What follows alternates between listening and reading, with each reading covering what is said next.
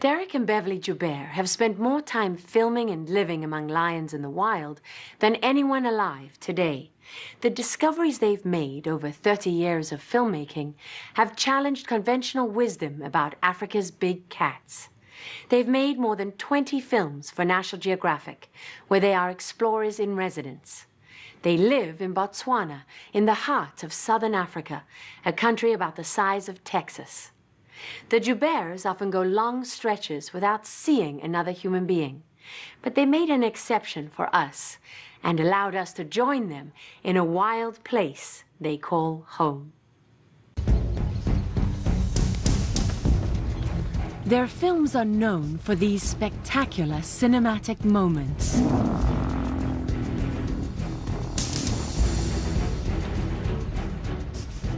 But what distinguishes their work is their belief that all the animals have untold stories, which they bring to life in their films.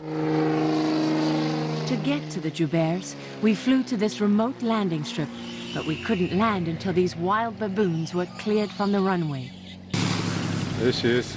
Hello. Hi. Nice to meet you. Yeah, nice to meet you too. How are you? It didn't take us long to discover why they decided to make Botswana's Okavango Delta their home. This is one of the last untouched places on Earth, a labyrinth of watery channels and rolling savannas that are home to some of Africa's most beautiful creatures. But it was the lions that drew the Jouberts here, and for most of their lives they've lived among these animals, making some of the greatest wildlife films ever made. We spent thousands and thousands of hours with them. We spent more hours with lions than we've done at university, school, with either of our parents. So this is our family in many ways. Dereck does the filming and writes the scripts for their movies. Beverly records sound and takes pictures. She's a world-class photographer. Each film takes years to make. They followed this lioness they call Madi Tau for 7 years, and they made a movie about her called The Last Lions. Today, Madi Tau, mother of lions, earns her name as protector of her young. The film told the moving story of her battle to survive alone with her 3 cubs. One thing that we have learned, and it's been a hard lesson, is that we can never predict what is going to happen. First of all, a cub was taken by a crocodile. And then later on, sadly, another one was injured.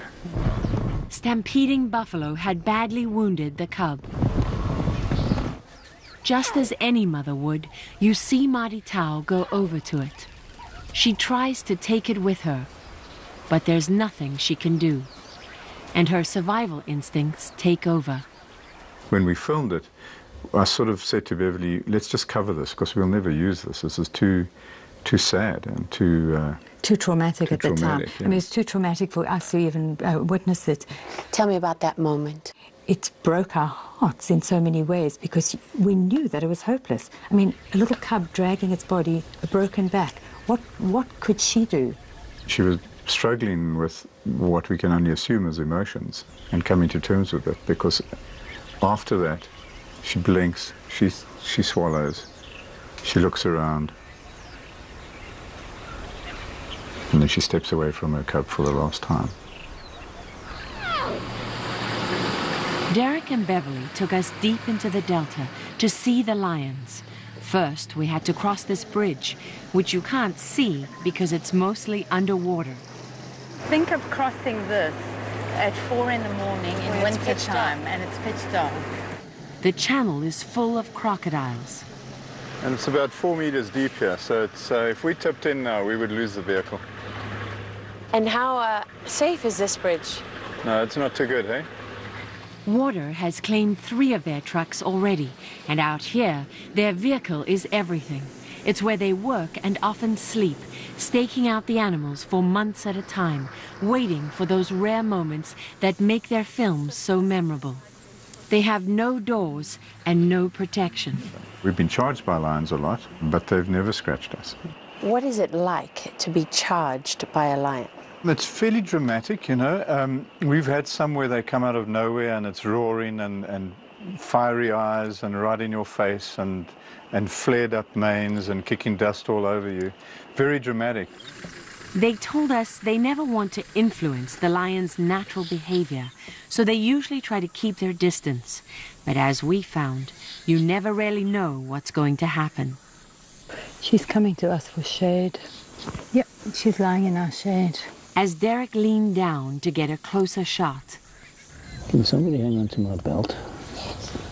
his camera was staring straight into the young lion's face. It's rare. We almost never get this top angle. It takes you years, huh, to make these movies. It takes us forever. And it's slowly piecing together good scenes and good opportunities like this. Unusual angles. And just getting to know the lions well. And understanding what they do. They've been searching for stories in the African bush since they were in their 20s. Early on, they decided to concentrate on documenting lions at night. For the next 15 years, they worked in the dark. And what they documented changed what we know about these wild animals. The night opened up a veil of what was happening, and nobody had ever seen it in Africa before. They filmed these bloody nighttime battles between lions and hyenas, images that inspired the producers of The Lion King and shattered the myth that hyenas were just scavengers. And we were finding exactly the opposite. A lot of the time, hyenas were making the kills. The lions were rushing in and scavenging from the hyenas. In the middle of another hot summer night, they documented something else that surprised the scientific world. All of a sudden, I saw 8 lions just move forward. It was a spectacular scene. A pride of lions attacked this fully grown elephant. We'd never seen an elephant this size being attacked by lions. Halfway through this sort of elation of us bleary-eyed saying, we're capturing something amazing here, I heard her start to say, come on, get up now. So she started to root for the elephant. Yeah, compassion towards that elephant. You know, I was filled with it, and I was just rooting for her. I say that death begins in the eyes, and we've seen this so many times with animals where they give up hope. And all of a sudden, you saw her swing her body, and she rocked and rocked, and she fought for her life. She truly did. She pulled herself up. And forces through it, goes through that wall and survives. And then she charged off into the darkness. They still film at night when they need to, but most of the time they work long days that begin before dawn. Their refuge is their home, this tent sitting in the middle of nowhere, looking out over the delta. It's what they call their paradise. It doesn't get better than this. No, you're right. No, this is fantastic. Yeah. This is our bedroom. It's a bedroom and office and sort of research area as well. Wow, it's beautiful. So yeah, this is largely where we spend our time. Okay, so I'm being nosy now. Do you have a bathroom back here? We have a bathroom. It's not necessarily what you would be used to. Showering and bathing with nature all around you is just truly fantastic.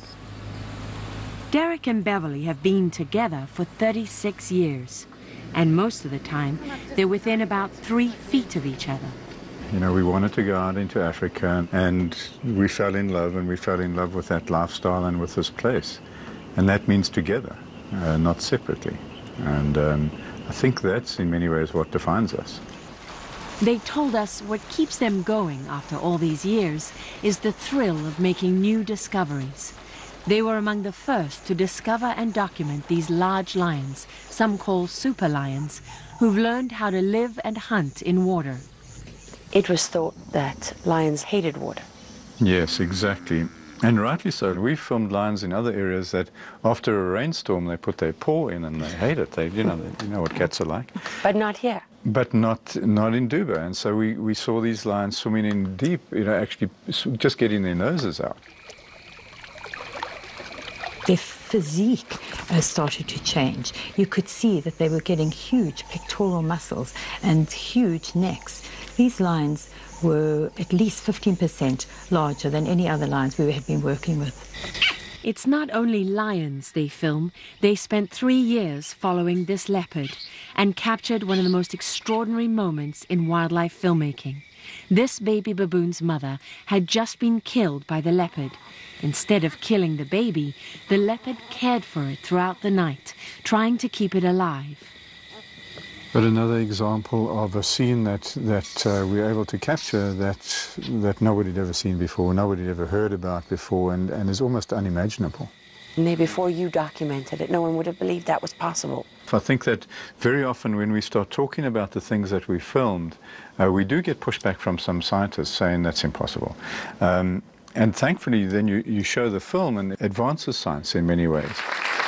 Today they feel an urgency to do more than make films, and they've teamed up with the National Geographic Society to create the Big Cats Initiative, trying to draw attention to the fact that the number of big cats in the wild is falling fast, particularly lions. In our lifetimes we've seen those numbers go down from 450,000 to just 20,000, so we are in fact filming the last of those lions. I mean, this could be the very last couple of generations of a species that's been on the planet for 3.5 million years. For their next film, Dereck and Beverly were going back to the story of their lioness, Mardi Tau, trying to find out what happened to her last surviving cub. This is him 2 years ago, the last time they saw him. When we joined them, they were starting to believe he might be dead.